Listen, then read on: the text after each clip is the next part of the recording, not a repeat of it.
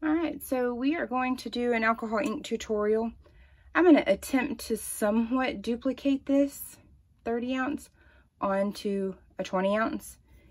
I already have it base painted white. It's my go-to color. I've done it with yellow and pale pinks before. It just really depends on what's going on there. And I'm going to put on my fresh gloves because my hands were disgustingly covered with epoxy on the last set of gloves. And I didn't want to touch that cup. So I have already mixed up 30 milliliters of epoxy and I've got it ready to rock and roll. I'm going to scrape off these little bubbles in just a second before we get started.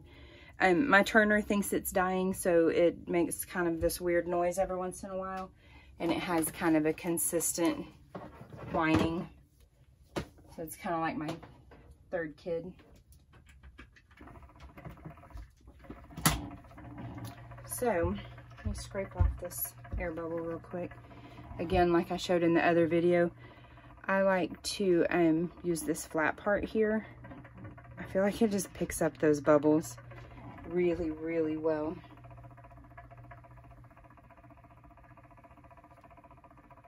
I mean, you can blast them with a heat gun, but my shed is such a small workspace that I'm really trying not to use heat if I don't have to. Anytime I do use heat though, I throw on my respirator, and I can put that link in the notes about the video. I know some people are way more sensitive than others to the epoxy fumes, and I definitely can't get it on my skin because I have eczema already, and so that really just flares it up. So I start with kind of a thinner layer. I know some people just slather it so thick to begin with. I personally like to put it on thin just so I can make sure that I get every area, and then I'll throw it on a little thicker. And then I'll kind of let it rest, I guess you could say, kind of flatten out while I'm showing what inks I used. But just make sure you get all the spots on there. You don't want any dry spots because it'll make like weird bald spots in your ink swirls. This is just a built brand from Walmart.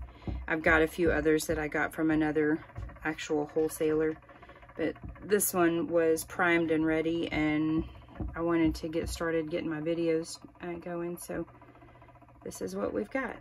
Luckily, that built logo that was right there towards the bottom, it's not that visible under inks. That right there, that little logo right there, I mean, you can kind of see it, but just like with RTIC, or if you were to do a Yeti without putting vinyl over the logo so that it didn't end up epoxying over it. Don't forget to do your bottoms unless you like to tape off. I personally don't like taping off because I really suck at getting it straight, and I just like the look personally, but I mean, it's total personal preference, whatever you prefer. But now I've got it all covered up.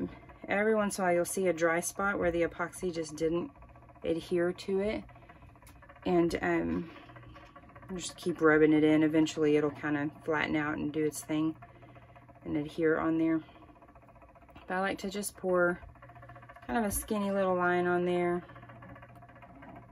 to kind of give me a little extra goo. You want lots of epoxy on these or you will not get the movement. You can get movement with heat, which I'll use my heat gun in just a little bit just to kind of make it a little bit more prominent, but you can get pretty decent movement just by going a little heavy-handed with the epoxy. Okay, so that's all I'm going to do for the moment. So out of the 30 milliliters, I have like 7.5 left, so that's a pretty decent coverage there. Probably too much, but that's all right. So anyways, I like to just kind of flatten it out because sometimes the little drizzling effect, it doesn't flatten out for you. Make sure and get all the way to the rim because that is already kind of hard enough to get the inks on, so you want to make sure you don't have any dry spots at the rim. All right, so I'm going to let that kind of turn for a minute. Wipe off my finger here. I'm gonna let that turn for a minute, kind of flatten out, even out. Weird bubble bump thing there. And then I'll show what inks I use. I mostly use Piñata brand, but I did have to get a different one the other day, a Tim Holtz brand, just because I really needed a brighter one. But on this cup, I've got the blue, the bright green, purple, pink, and orange. That's really all I used. Sometimes I'll do a little bit of white, and I think I actually do have white in here because I can kind of see a little swirl effect in there, right in there. So I'll grab the white real quick before I get started. I've done some before where I did literally a drop of white in every single colored drop, and that turned out really pretty and really vibrant. But this one is the Tim Holtz. It's called Botanical. It's the brighter green. And then everything else is from my Piñata kit that I bought when I first started doing cups. I haven't run out of any colors yet, except for I'm almost out of the black. So I've got the calabaza orange, Baja blue, passion purple, and senorita magenta. I'm gonna grab my white real quick.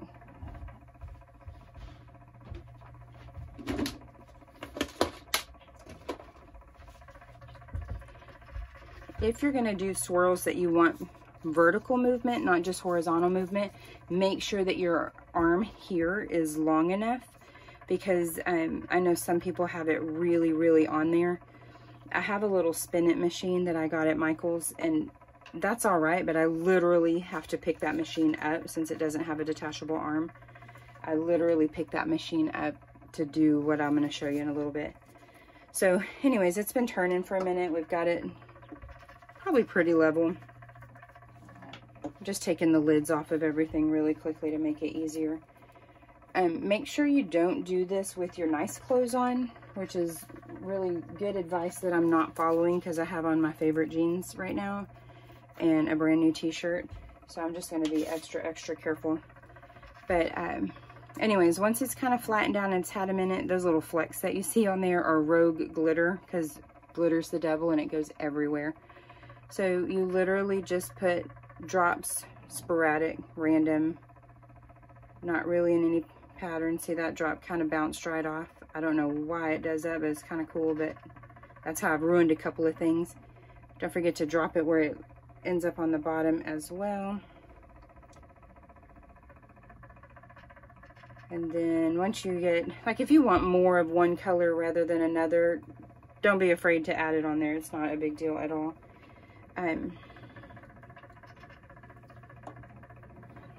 I tend to gravitate towards pink, purple, and blue the most. Those are kind of my go-to colors just because I love them so much.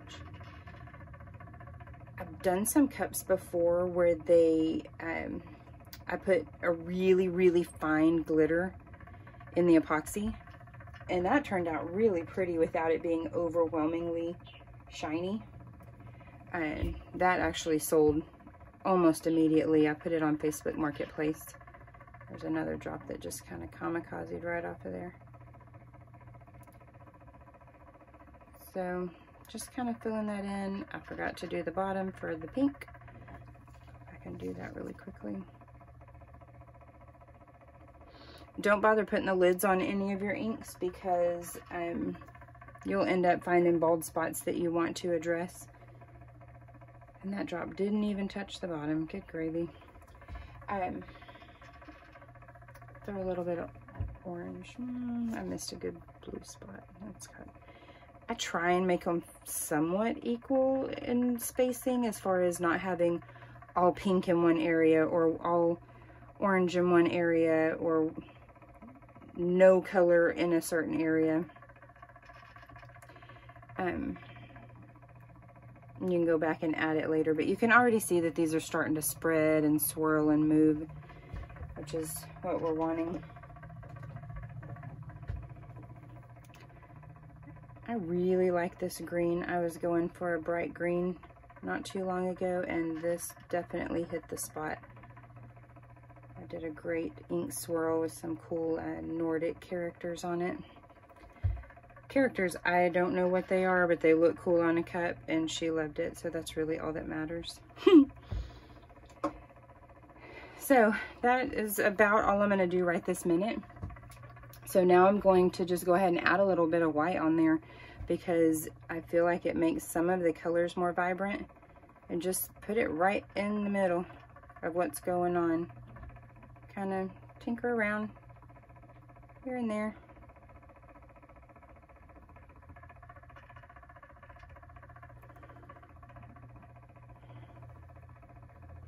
I like to go ahead and just do a little bit around there.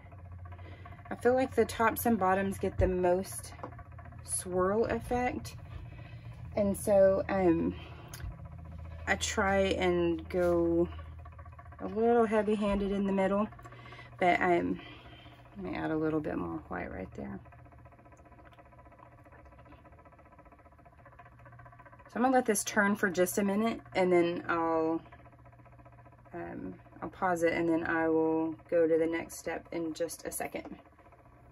Okay, so they've been swirling for a couple minutes. I'm about to get real obnoxious. This is just an embossing gun from the scrapbook section at Joann's. Used a half-off coupon, so I probably paid $7 or $8 for it. You can tell it's seen its days of alcohol inks because it's all over. This thing is covered in epoxy. It's disgusting, but I don't really care. Nobody else sees it but y'all. So I'm just going to hit this with heat, so it's going to be really obnoxious for a minute.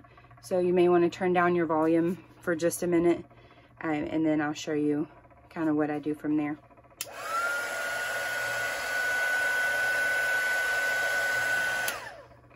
If you get too close to the epoxy with your heat, it will scorch it, and it will make it not move properly, and it will cure funny. Epoxy doesn't dry, it cures, and so there's a lot of factors at play. So keep that in mind.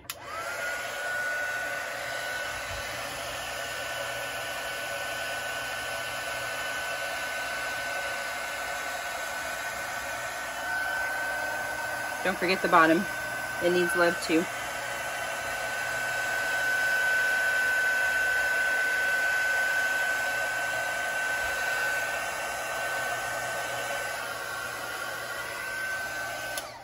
Now's a good time that if you're seeing any bald spots that you missed, like I did, to go ahead and drop on the inks. It's not gonna really hurt anything because it's so early in the process that it's gonna work its way back into the mix.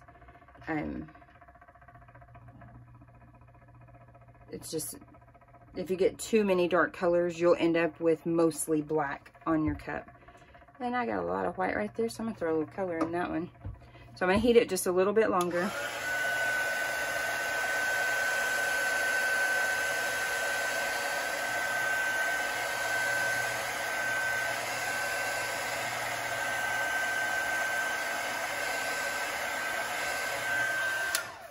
Okay, so it's really, really runny right now.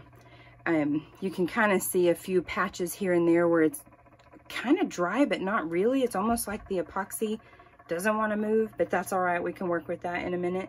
So I'm going to actually take this off of the turner. And I did not come up with this method. I think her name is Alicia, A-L-E-E-S-E-Y-A, I think. So if you'll search Alicia method on whatever Facebook groups you're in, do the hashtag, you'll probably find, she's the first person that I'm aware of doing it. So I'm just kind of taking my own little spin on that. Kind of up and down, swirling it. And then I'm gonna let it swirl for a little longer. I like to get all the way to the bottom. Make sure you have something on the bottom because that just dripped. So make sure you have something on the bottom, but if you don't do the up and down motion, you will not get those swirls vertical like that. You'll only get horizontal lines with very, very little vertical movement. Depending on if I'm getting movement or not, sometimes I'll let it rotate for a while and then take it off, or heat it back up, take it off, and then do it again, just because I'm not happy with it wasn't busy enough, I guess is a good word. But doing that vertical kind of gives you that right there. And all of that little, looks like waves and stuff. So that white is starting to kind of blend in. And then once it's back on the turner, it'll continue to move. And if you have one of the turners that can adjust speed-wise, that's kind of nice, because then you can manipulate how much it's moving. The slower you go, the faster that's going to, the more it's going to move, because it'll be a slower movement, so it'll go slower there. Versus the faster, sometimes it doesn't have enough time to move before it gets spun around to the other side. So I'm going to put this back on the turner for a minute, just kind of leave it be. That's kind of what we're working with right now. And then I might throw some fine glitter in the top coat of this. We'll see. But anyways, so I'm going to screw that back on. I'm going to let it turn for a few minutes and then see how it looks. I might heat it up and kind of hit it again with a little bit more movement. But you can kind of see the placement there. All the swirls and stuff are kind of doing their thing. Part of why you don't want to wear good clothes is because sometimes it drips and it does weird ways of movement that it ends up on you even though you don't know how that happened. So anyways, I'm going to pause the video and see how it looks in a few minutes. Okay, so this has been turning for, I don't know, a little over 5 minutes. I've got just a couple of spots that don't really feel like they have any movement. Not as much movement as I want. So I'm going to take this off. Normally I would throw my mask on when I'm heating this, but I can't do that while I'm talking. So I'm just going to do a little bit.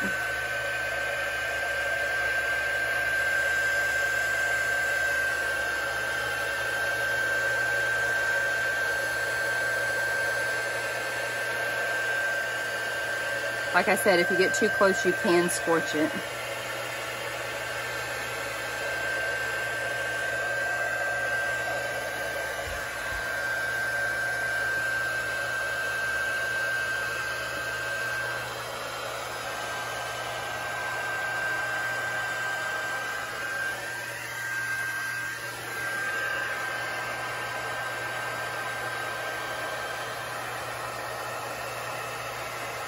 You can also use the embossing gun to kind of send it the direction you want a little bit.